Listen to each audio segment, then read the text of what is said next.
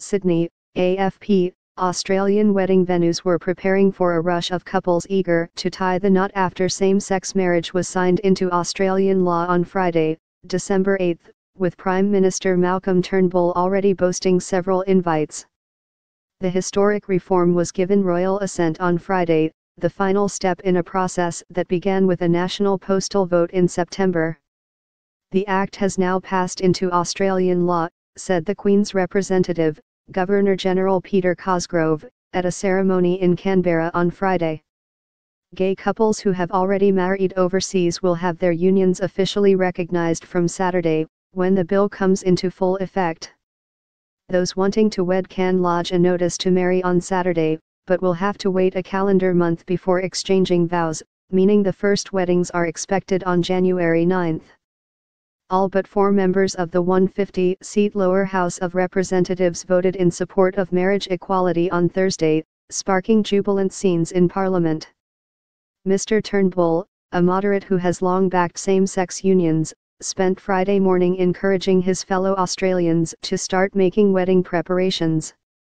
"It is a big Australian hug for all same-sex couples, saying we love and respect you, now go out there and get married," he said. At least 2 Sydney councils promised free venues to host marriages as a gesture of solidarity with the LGBTIQ, lesbian, gay, bisexual, trans, intersex, queer, communities. "This is an historic day in the struggle for civil rights in Australia," Inner West Council Mayor Darcy Byrne said. Council will make its facilities, halls, community centres and parks, available free of higher fees for 100 days for any same-sex couples wishing to get married. Many couples have long waited for the law to change, and venues are expected to be in heavy demand to make their unions legal. The Paddington Uniting Church, in Sydney's gay heartland and with a gay minister, said it had been bombarded with requests from couples to get married. "I think there are lots of LGBTIQ people in the church who would be keen to have their union celebrated in the church," Reverend Ben Gilmore told broadcaster ABC. Mr. Turnbull is also preparing for a busy January, revealing he has had several wedding invites. "I have had a few. I think January is going to be very busy," he told reporters. "There'll be plenty of business for the caterers, I would think, over the next few months."